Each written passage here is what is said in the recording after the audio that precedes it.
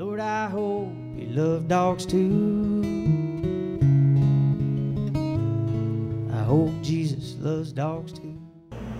I like dogs better than people. I do too. That's one thing that hurt me the worst when I was over there. Seeing the dogs. Well, there was one. We got hit by an IED. We didn't get hit, but 2 times forward.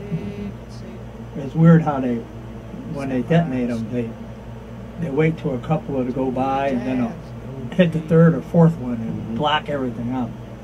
But we were like the 5th or 6th in that road march. Boom!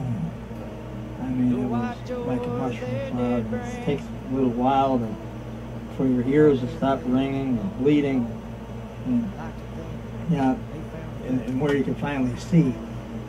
And, I looked over. I was kind of like this, kind of coughing everything because all the sand and dust and everything was going into my lungs. And I looked over the side, and there was this dog coming down the road. It kind of had one of its legs blown off, and the side of it was split open. And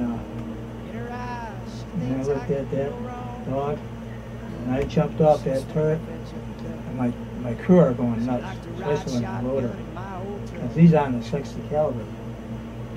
And I slid off that turret, and I pulled my sidearm, and 9mm, and I just went up to that dog because it was trying to get home or whatever it was doing, and I popped it, put it out of its misery. So I had an episode. I mean, I broke down.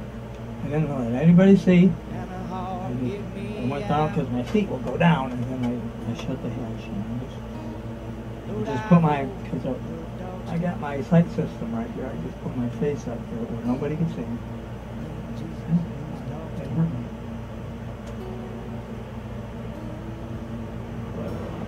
I think it was Tim.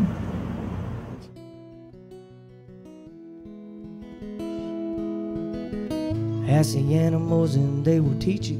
In God's hand is the life of every creature, and the breath of all mankind. The same fate awaits us all when we hear our Master's call from that heavenly home on high.